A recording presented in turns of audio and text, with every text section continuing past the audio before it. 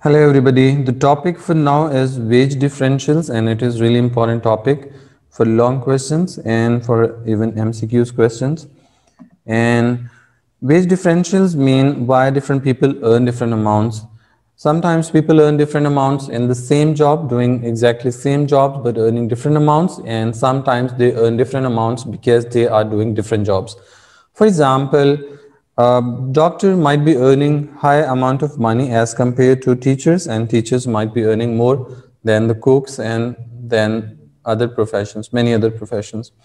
So before moving to the factors that cause wage differentials, I would suggest all of you to stop the video and have a look on this table. This table contains weekly wage rate of different occupations and genders in USA as per the data of 2013. So this is real-time data. The first difference is basically the gender difference, men and women.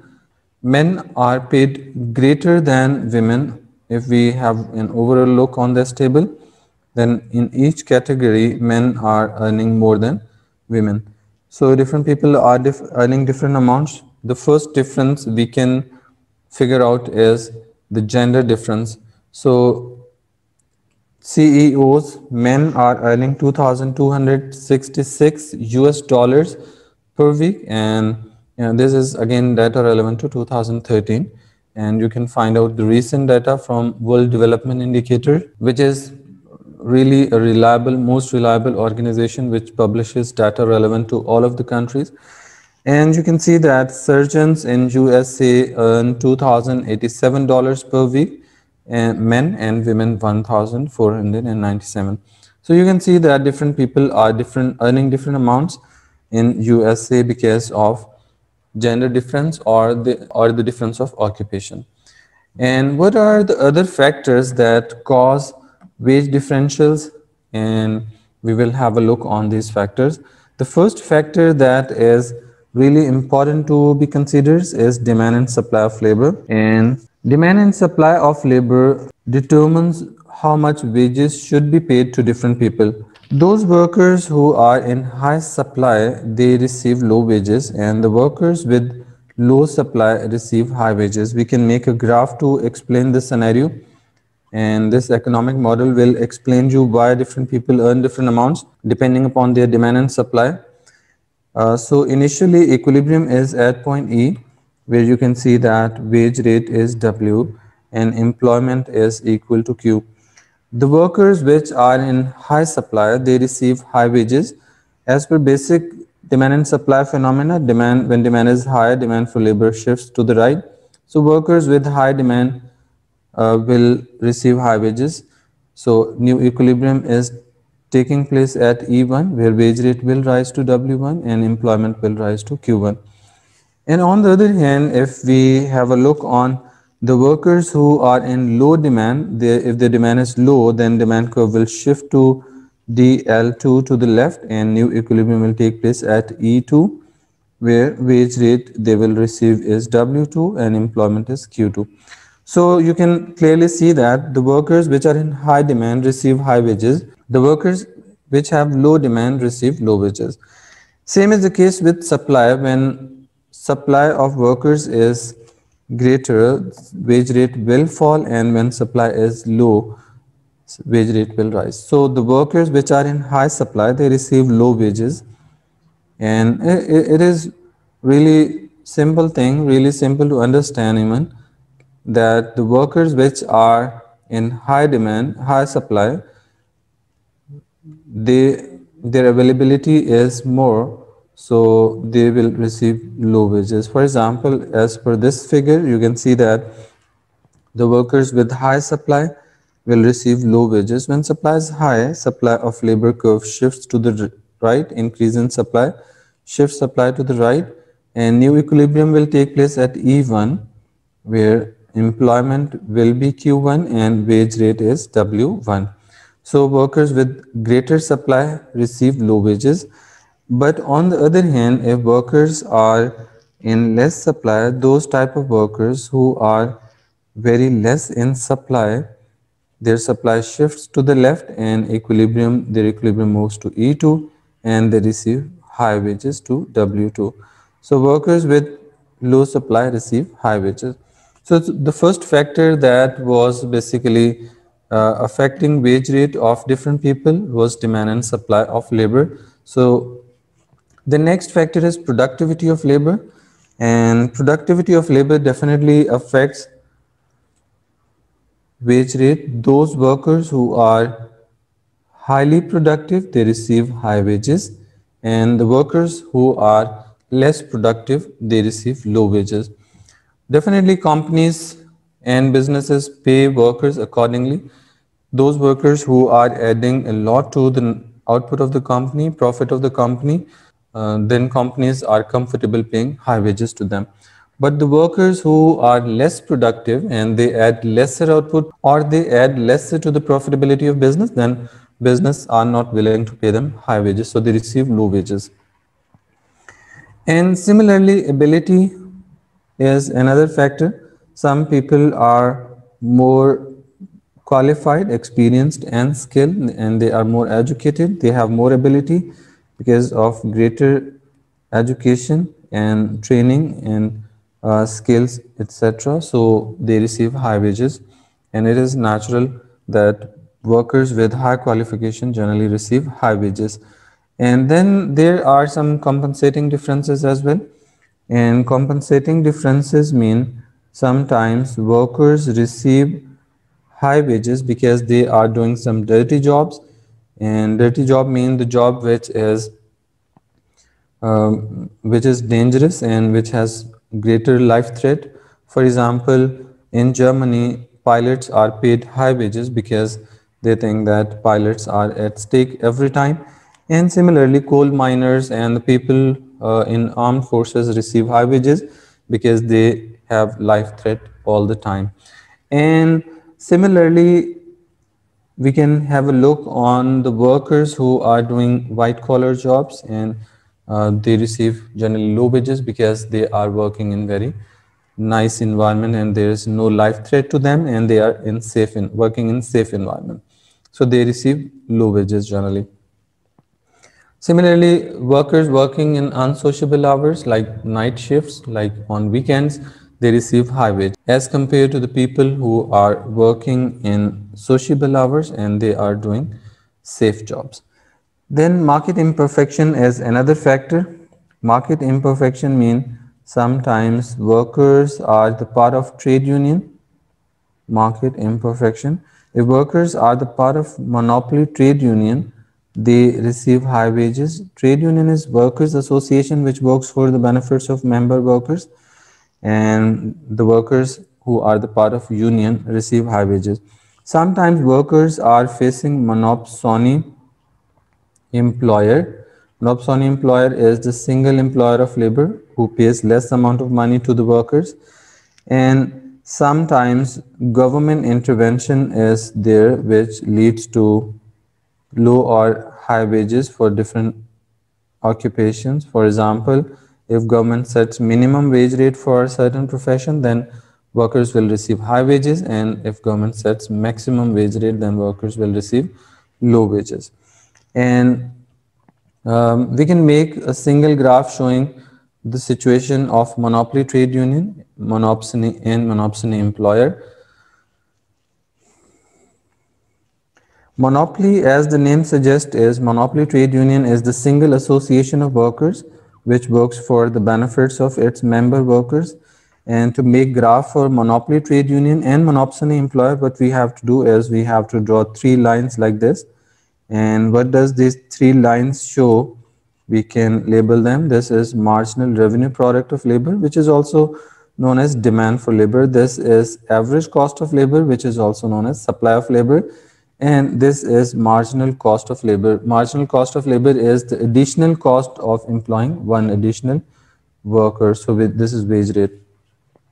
You can clearly see that there are two intersection points. So one is, let's say we call it EP, and the other one is EM. Let's say at EP, you can see that wage rate is WP and employment is QP. And we are considering that this is perfectly competitive market, or we can call it open market, where demand and supply of labor is determining the wage rate at WP. But monopoly trade union, definitely workers make union to charge wages more than the open market wage rate. So they will never charge this wage rate, they will charge more than this. So for charging more than that what they do is they set their equilibrium where marginal cost is equal to marginal revenue product, and they will charge this much amount of money, and they will basically provide this much amount of workers, QM amount of workers. So monopoly trade union, if workers are the part of monopoly trade union, then they receive high wages. Those workers who are working in open market, they receive low wages. But if workers are facing monopsony employer is the single employer of labor, then they will receive this much amount of money, WN, we can call it WN. WN is monopsony wage rate. Okay, so the workers who are facing monopsony, they receive low wages, and the workers who are the part of trade union, they receive high wages. Government intervention is also another factor that causes wage differentials. The workers who are receiving minimum wage rate, they get more, and the workers who are receiving maximum wage rate, they receive low wages. Maximum and minimum wage rate these are technical terms and they have certain meanings. Minimum wage is the wage rate set above equilibrium. For example, initial equilibrium is at W and employment is Q. If government sets minimum wage rate for certain type of workers, then minimum wage rate as a basic concept is above equilibrium. So this is minimum wage rate, and we call it minimum wage rate because employers cannot pay less than this wage. They can pay more than this. Like in Pakistan, the minimum wage rate is 17,500 Pak rupees per month. So this is minimum wage rate. Already wage rate workers were receiving generally was lesser than this. So government decided that workers should receive minimum 17,500. So it is above equilibrium.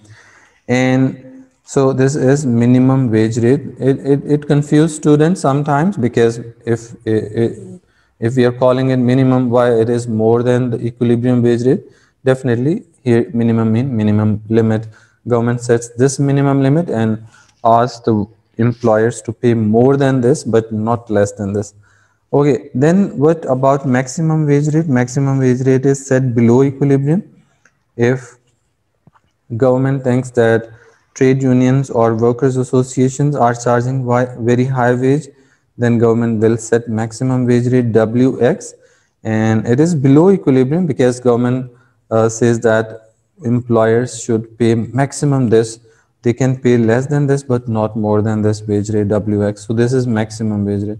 So workers who are receiving minimum wage, they earn high, and those who are facing maximum wage law, they receive low wages. Mobility of labor is another factor. Those people who are more mobile, they might be occupationally mobile or they may be geographically mobile. Those people, mobility means people can move, workers can move from one location to another location or from one occupation to another occupation even. So those workers who are more mobile, they move around and they can travel from one place to another place. They generally earn high wages as compared to the people who are immobile, who are reluctant to move to another job or who are reluctant to move to another geographical area. Pay for performance is another factor that determines pay for performance is another factor, pay for performance. Okay, so sometimes jobs are commission based, and workers who really contribute more, they earn more they earn more commission, and they earn more bonuses, and they earn more rewards. So those workers whose performance is low, they receive lesser incomes. Principal agent issues is another important factor that affects wage differentials. Principal mean owner of the business, and agent mean the person who acts on behalf of the owner, mean worker. So principal is owner of the business or head of institution, and agent is the worker. So the relation between principal and agent definitely determine the wage rate of a worker. And relationship, definitely it is working relationship and they don't have any kind of family relationship. So what they do is this relationship is generally built on the basis of performance. Those workers who are working well in the eyes of principal, then principal will offer more wages and more bonuses and everything greater than other workers. If the agent and principal have issues and principal principal thinks that worker is not contributing as per the requirement of company, then he may offer low wages. Age and gender difference is again, age and gender difference is another important factor. As you have seen at the start of this video, that different women and men were earning different amounts in USA in 2013, and the same phenomena can be observed in 2020. So the cost of living in the region is another factor. Cost of living mean cost of living contributes, many expenses contribute to the cost of living of individuals, like food, accommodation, medical, education, transportation, every kind of expenditure which are necessary for survival of a person and for maintaining a standard lifestyle. They are the part of cost of living. Those areas where cost of living is high, wage rate is generally high, and the areas where cost of living is low, wage rate is also low. For example, in Dubai, cost of living is high as compared to cost of living in Islamabad. And cost of living in Islamabad is more than the cost of living in, let's say, Lahore. So the people living in Islamabad might be receiving more wages because cost of living is higher than Lahore, and the people living in Dubai might be receiving more wages as compared to the people living in Islamabad, because cost of living in Dubai is more than the cost of living in Islamabad. And now the last but not the least is the cost of performing the job. Cost of performing the job is really important factor. Performance job. When we talk about cost of performing the job, we talk about the expenses and threats to your health, threats to the health of worker. And if people have more cost to perform the job, they have to pay more cost in terms of it might be in terms of transportation cost of time is also the part of cost. So the workers who are traveling a lot to perform their job, they might be receiving high wages as compared to the people who have job near to their homes. Similarly, when you perform jobs, you might have to meet different other expenses as well. For example, if you have to purchase multiple instruments, it means uh, you will have to spend a lot of money on purchasing different tools, technology, and instruments. So it will cost you high. When it costs you high, you will definitely charge high wages. And sometimes you are working at the cost of your health, and if you are doing it at the cost of health, then you will definitely ask for higher wages. So these are the multiple factors that affect wage rate of different people, might be working in similar jobs or might be working in different jobs. And it is really important and important question for 25 marks. Generally, it is asked by the examiner. Hope you can understand it now. If you are still facing any kind of problem, then you can write in comment box. I'm always there to help you out.